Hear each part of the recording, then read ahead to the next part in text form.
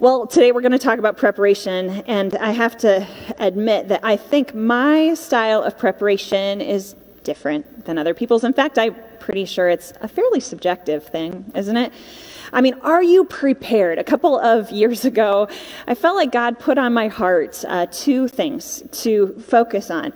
One is to be prepared, and actually the word before it for me was responsibly prepared, and present. And the word before that was fully present. So I felt like God had put it on my heart to consider ways to be more responsibly prepared and fully present. Now, there are some people who don't have to make that a goal. And they're quite different from me. Because I tend to be one of those people who kind of, just in time. JIT, as my mom uses the acronym, just in time. Like, I like to be prepared. It's something that's important to me. I feel like it's a high value, but my style of preparation is likely different than others, and it tends to be just in time. And there are a few people in this room right now, including my family, who know exactly what I'm talking about, because they live it all the time. Now, I tend to function pretty well in that realm, in that zone. But it's an area of growth for me, for sure, because I think if I had just a time, if it's just in time, maybe one big breath right before, just in time, like if I could do that. There is, I'm one of those people, and if you're a person who's well prepared, well planned out, I think about my dad. My dad is like the opposite of that. He is super mindful about time. And he's ready on time, and he's ready a bit before. And I really, really value that about my dad. And I'm sure through the years, my tendency to be just in time has bothered him probably a little bit. So I want to be like my dad in that way. I think I'm different from God in that way. I've been thinking about how God is, what is God's preparation style? And when we look through Scripture, we can see some pretty good indications about his style of preparation. In fact, we know, and we mentioned it last week, that all the way back in Genesis, God was preparing his people for the Messiah, even in talking in the garden with Eve. And all of this expectation for the Messiah to come was something that God was preparing people for. He is good at preparing his people. We talked last week about a coach and how a good coach, is mindful of his or her team, individuals, and collectively to prepare them. And so what's God been doing as a good preparer through the generations and generations leading up to this time of year that we celebrate, when Jesus' birth is on its way? We're getting ready, right? We're lighting candles. We're hearing some Christmas songs, even if they have to do with Santa Claus. Very different from Jesus, by the way. Let's just keep our minds on that. But we are anticipating, as Christine was saying with Advent, we are anticipating, and we are invited to prepare. So, how is it that you prepare? Like maybe for a test, students, or a paper that's due. How do you prepare? How about adults, maybe for a presentation for work, or even just for your day? How is it that you prepare? And is this an opportunity for us to think about how God invites us to prepare, not just logistically, but preparing our hearts? What's that like? So we're going to go to a story in the Bible, and I'm going to take a little different track today in our sermon, try something new. Here at Oasis Church, we're not really interested in just doing things one way. We like to try different things, and so we're going to try something a little different. I'm going to share a story with you from God's Word. That's not different, right? But the way we're going to do it is a bit different. So I'm going to share a story with you, and what I'd like you to do is really pay close attention to some of the details. I want you to listen to this story as if you're going to retell it to somebody else. And this is your one shot at hearing it. That means if you need to take a couple notes, or for Oasis kids out there, you need to draw a picture so that you can lock it in your mind.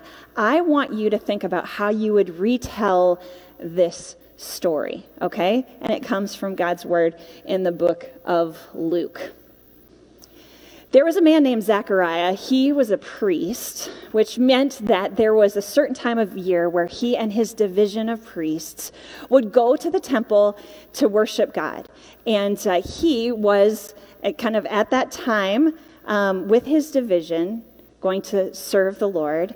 And he was chosen by lot. It's like, what do we do sometimes? Drawing of straws. I haven't done that for a while, but that's kind of how the ancient Hebrew way of discerning what God's will was. And so in his division, they cast lots, and the lot fell to Zechariah. And so Zechariah was the one who was to go into the inner section of the temple to burn incense in this really important opportunity to worship the Lord. And so Zechariah was in the temple, the sanctuary of the temple, and he was doing what he was dutifully to do, when all of a sudden, like out of nowhere, an angel appears. I mean, scared the guy to bits. He is so afraid, he's terrified because of the majesty of this angel that's in front of him. And the angel says, Zechariah, don't worry. You don't have to fear. It's okay. And he proceeds to tell Zechariah a very important message, because that's what angels do. They're messengers of good news. Now, let me back up a second. Zechariah has a wife. Her name is Elizabeth.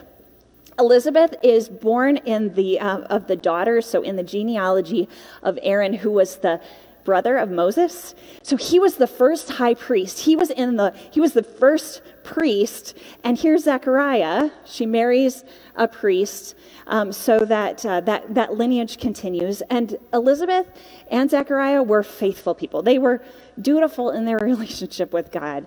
They honored God in everything that they did. But they were not able to have children. Elizabeth was barren. In that day, that was maybe considered something, well, maybe something's wrong there. In fact, women would often be mocked if they were barren in her culture. And they were advanced in years, Zechariah and Elizabeth. All right, so we're back here in the inner sanctuary. This angel starts talking to Zechariah. And the angel says to Zechariah, your wife, she's going to have a child. She's going to bear you a son. You're going to name him John. And John is going to be really important. John is going to have the Holy Spirit living inside of him, even from his mother's womb. Now, John will live a different life. He's to not have any alcohol or wine, any strong drink. And he is going to have great favor in God's sight. He's going to be a mighty man of God. And he is going to help prepare people for the Messiah. Now, this would be amazing news, right? But Zechariah starts thinking, well, we're old, Zechariah says to the angel. I'm an old man. My wife, she's beyond years of childbearing. And the angel, you can almost picture him crossing his arms, and he says, I am Gabriel. I stand in the presence of God, dude. No, he didn't say dude. I was sent to you to give you this message. And the one who sent me can handle it. He can do it. And Zechariah, because he's kind of looking for some evidence, like, how is this going to be? Show me how. Give me a sign. Oh, and Gabriel is ready. I'll give you a sign, Zechariah. You will not be able to speak until these things I've told you have come to pass. So at that point, Zechariah is no longer able to speak.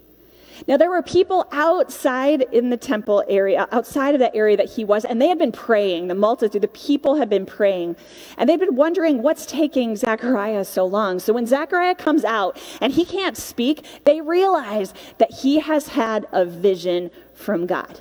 He can't. Can you imagine being Zechariah, trying to explain with hand signals about an angel that you just encountered?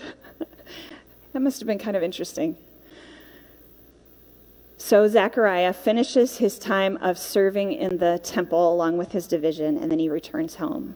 And what do you know? Elizabeth becomes pregnant. And she waits 5 months, sort of in seclusion, treasuring the fact that God had chosen her and them for this important endeavor. All right, there's the story. It's from Luke chapter 1.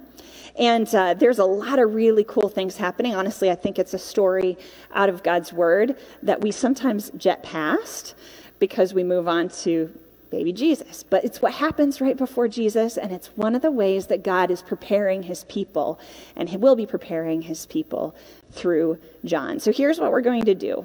Like I said, we're doing something a little bit different.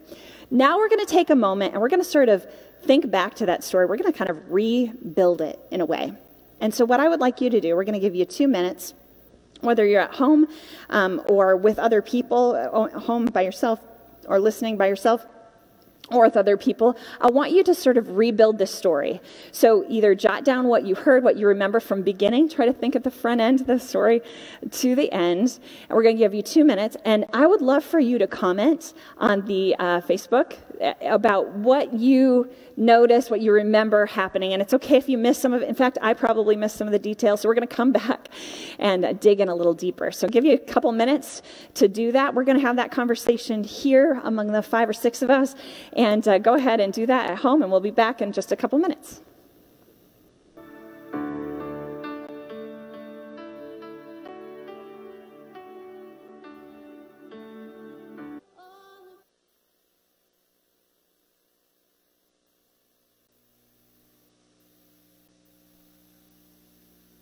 All right, a couple minutes is up here. Hopefully you spent some time rebuilding. Let's look now. If you have your Bibles with you, I would encourage you to open to Luke chapter 1, because we're going to go back through this and see what we missed, see if there's anything there that we didn't know. I actually am going to grab my phone and let's see what people have commented. We just got into such a great conversation here on this end of things that I kind of forgot about that. So let's do this. Let's go ahead and write in some things that were happening in the order, if possible, in the order which happened. What are some things at the front end of this story that were going on that you noticed? So go ahead and comment. I know it takes a couple seconds here to get people to comment, but let's remember some of these details of what's happening here in Luke chapter 1. One person writes, a miracle shows God's power and God's plans he has for each of us. Yeah, absolutely. All right, what else are we noticing here? And I might have actually a couple of different feeds that we have going on because we're posting this in a couple different places. Is there some here? Okay, thank you. All right, so what do we have? All right, he sees an angel. Yeah, Zechariah sees an angel who tells him that he would have a son. Zechariah's disbelief of the message Gabriel delivered, it didn't seem possible. Absolutely, it did not seem possible to him. What else do we see here? He's serving in the temple courts, right? He is serving God, and all of a sudden, this angel surprises him to bits. I can almost imagine him passing out. Maybe Gabriel needed to tell him to take a couple of deep breaths. We don't have quite all of the details of the conversation. All right, so they're having this conversation, and let's just go back to Scripture and see what we've got here. Okay. All right, I forgot to mention, in the days of Herod, okay, so he's king of Judea, there was this priest named Zechariah of the division of Abijah, and he and his wife from the daughters of Aaron, and her name was Elizabeth, and they were both righteous before God. It doesn't mean they were perfect, okay? It means that they were dutiful, that they were obedient, they desired to be devoted to God. And that's important to note so that the argument could not be made that she was barren because of sin, okay? Because in that day, I suppose it was hard to know why someone wasn't able to have a child. We know some things about that a little bit more now. But she's not able to have a child, and they're both advanced in years. Now, while he was serving as priest before God, when his division was on duty, which about 2 weeks a year, a division would take on that responsibility of serving the Lord as the custom of the priesthood was dictated, he was chosen by lot to enter the temple of the Lord and burn incense.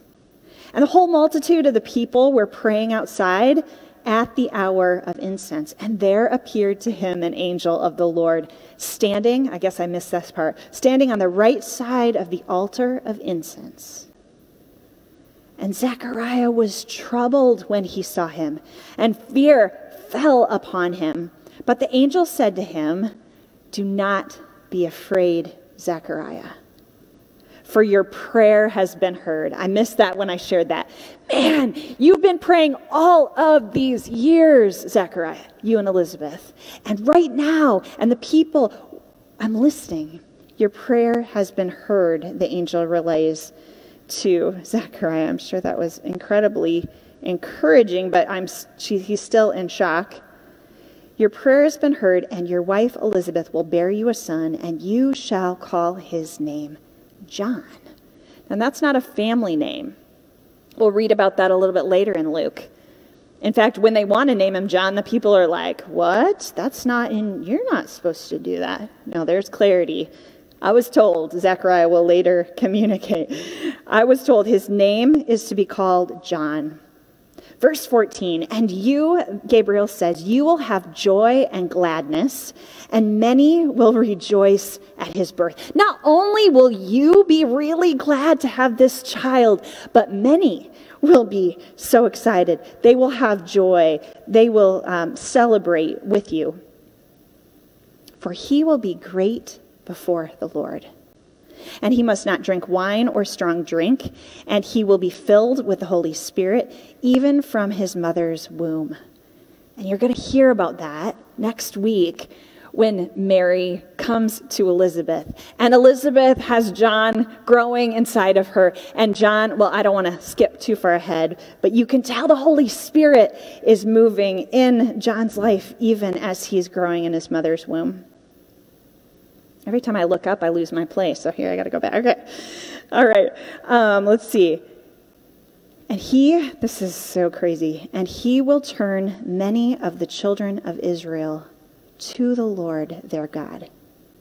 And he will go before him, meaning the Messiah, in the spirit and power of Elijah, to turn the hearts of the fathers to the children and the disobedient to the wisdom of the just. Oh, there's so much going on here. Now, Zechariah had been studying God's word. He was a priest. He would have known the law and the prophets. The Old Testament prophets have messianic prophecies. They have spoken about what will be true of John. Zechariah would know this. So then when Gabriel says he will go before him in the spirit and power of Elijah to turn the hearts of the fathers to the children and the disobedient to the wisdom of the just. If you rewind to Malachi in the Old Testament, it's the last sentence in the Old Testament. This is what it says, and I have to imagine that Zechariah's brain would be like, wait a minute, what? I've been reading about, studying about what will happen when the Messiah is about to come, and that there's going to be somebody like Elijah who is going to prepare the way. Listen to what Malachi 4 says. Behold, again, this is hundreds of years before. Behold, I will send you Elijah the prophet before the great and awesome day of the Lord comes. And he will turn the hearts of fathers to their children and the hearts of children to their fathers, lest I come and strike the land with a decree of utter destruction. There is someone coming. Zechariah, it's your son. Big plans here. Rather specific plans here too. He will be that one to prepare the way of the Lord, the Messiah. And the disobedient to the wisdom of the just. By the way, that word disobedient isn't like, it's not like lawbreakers, okay? It's people who have not yet been convinced of who God is.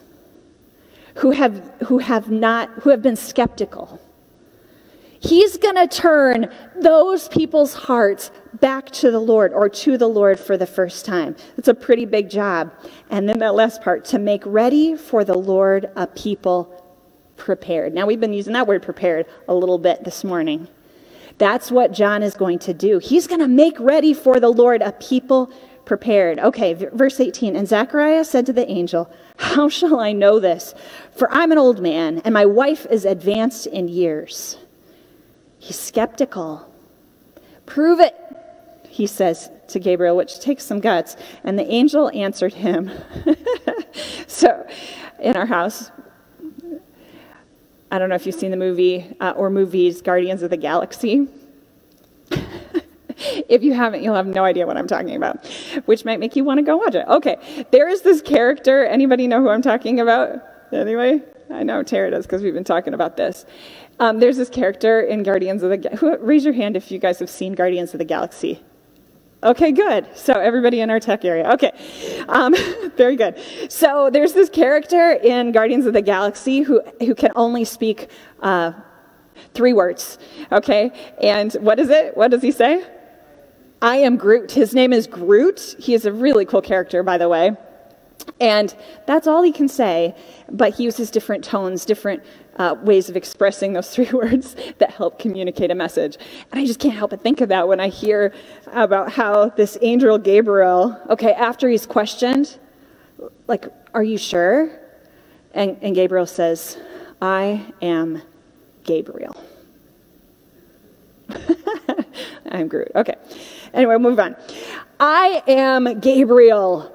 I stand in the presence of God, and I was sent to speak to you and to bring you this good news. Gospel, by the way, same word.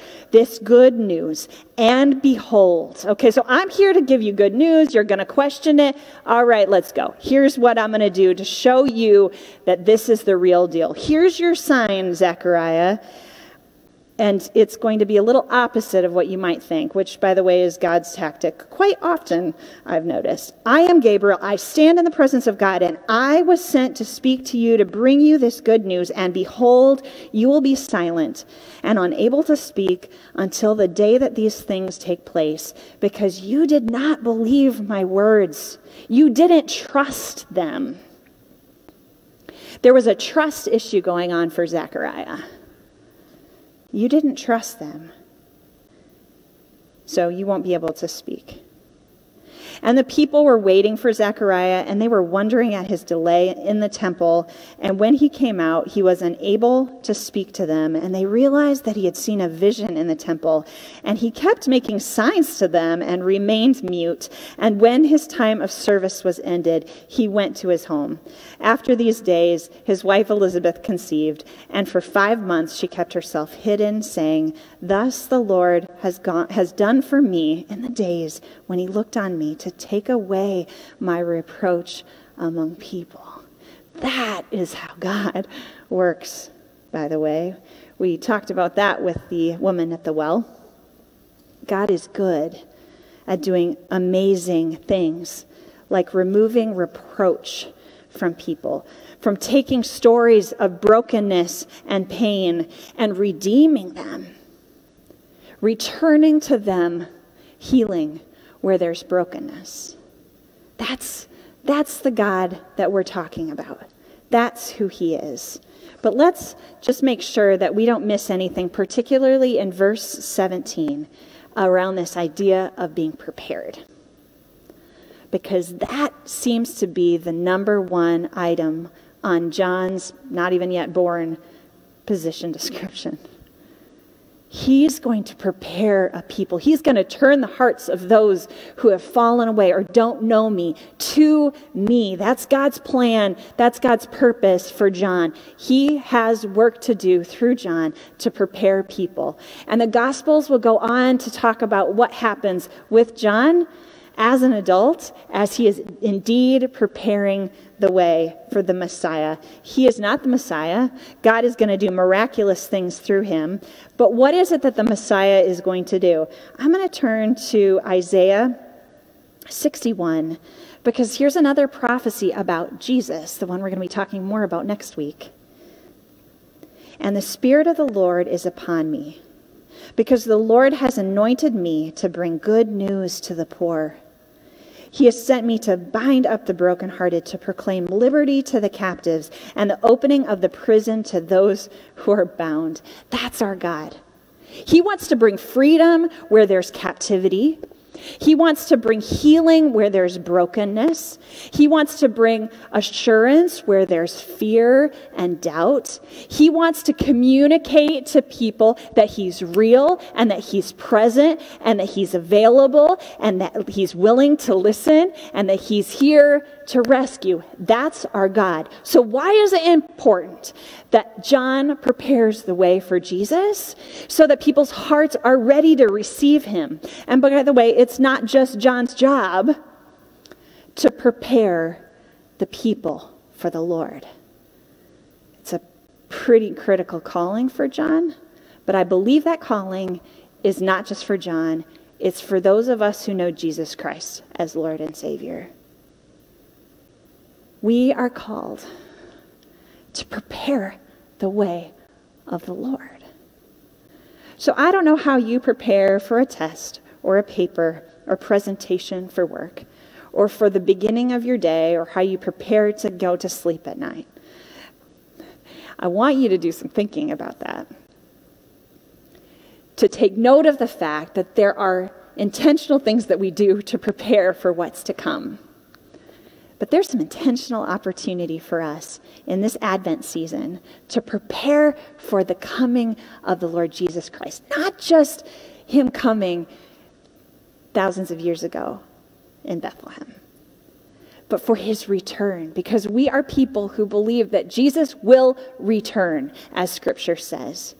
And he will make things that are broken fixed. He will make things that are wrong right. He will bring freedom in everlasting way. Like he's doing it now, okay? There's kind of a here and now and then and there in the future. Right now, God's on the move. And he's doing miraculous things, things that only God can do. We talk about only God stories in Oasis Church. And he's doing things right now that only he can do. In this city, and whatever city you live in, he's on the move. And he wants to use you to prepare others to accept and to receive him. That they might just not know him intellectually, but that they might know him. Now, I don't know if you've been watching the numbers regarding COVID-19. But this last week, there's some good signs potentially of numbers going down some, but if you've looked at the numbers of deaths, and I'll just talk about Iowa for a minute, in the last week, there has been a massive spike in deaths related to COVID-19. It's like ridiculous. But death is not just new to COVID-19, as we know. Death is real. And we're not promised tomorrow. I have a Facebook friend whose brother committed suicide this week. There are people in our lives who don't know Jesus as Lord and Savior, who have not experienced a personal relationship with him that caused them to know that they are loved beyond measure, that they are graced beyond capacity, that they are known just as they are and loved just as they are. They don't know they have the opportunity to be under the loving, caring, intentional coaching of God so that they might not just experience eternal life in the after, but now that eternal life starts now and it lasts forever. That they might know freedom now, that they might understand their identity in ways that they've never before because of what God says about them. There are people dying, some rather quickly, some a slow death without the hope of Jesus Christ. And guess what? You have been called up. Gabriel and the rest of the hosts of heaven and God himself says, I am. God says, I am, and I call you. Now I want you to go and prepare the way. And where you struggle, where you're fearful, Zechariah, I don't blame him. He was scared to death, almost death. He was scared to bits. We might be kind of scared about that God calls us to go help people know Jesus. Well, what if they reject me? What if they never want to talk with anybody about God again because they have such an awful conversation with me that they're completely turned away? I mean, I don't know if you had that fear. I have had that fear. And so we hesitate. But let's remember who prepares. It's God who prepares, and God who is preparing people to hear and experience a relationship with him. So then we just show up. Kind of when we go back to the woman at the well story that we told a couple of weeks ago, where Jesus says the harvest is plentiful. Let's go. Let's bring in the harvest. It's not your job to grow it. It's not your job to mature it. It's not your job to keep it healthy. It's God's job. He's the one doing it. Now, I'm preparing you that you might help people experience him. It's like God is just saying, okay, just put your name in the blank. If you know Jesus as Lord and Savior, put your name in the blank. And he says, I'm just going to bring people to you so that they can talk with a real human being that's flesh and blood. Maybe it's at school. Maybe it's a family member. Maybe it's, and just tell them about who I am. He didn't even need Zechariah to use words. Do you notice, I guess I was thinking about this, how baby John, as he grew in his mother's womb, never heard the voice of his earthly father. That's something. We know a lot now about how babies, as they develop, they hear their parents' or their siblings' voice. So much so that after they're born, they recognize that voice. I have a friend who has a daughter who lost her hearing as an infant.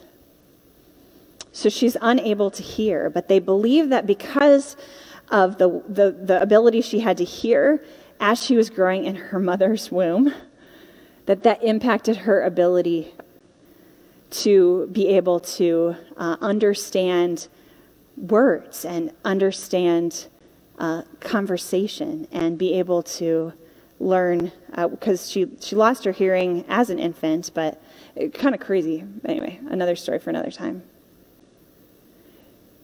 God was speaking to John, preparing him. The Holy Spirit was moving. And if God can do that, he certainly is doing that in your life and in the lives of the people around you, that they might know him. And we are invited, like John, to help prepare a people to know him as Lord and Savior. Well, I hope that you feel sent and that you count on God to prepare you and will prepare you. And then prepared and present in our sermon series is something we're getting to yet. But God is present in the midst of whatever it is that you're going through, and he promises to go with you. So with that, I think we're going to pray, but I do want to just mention that we have some discussion questions that I would encourage you to think through personally or have some conversation around after this morning. So they're going to be going up. I think we've got them here on the screen right now. And then we'll put those up at the end of the service too. Maybe you want to take a quick picture of them and have some conversation around that over lunchtime.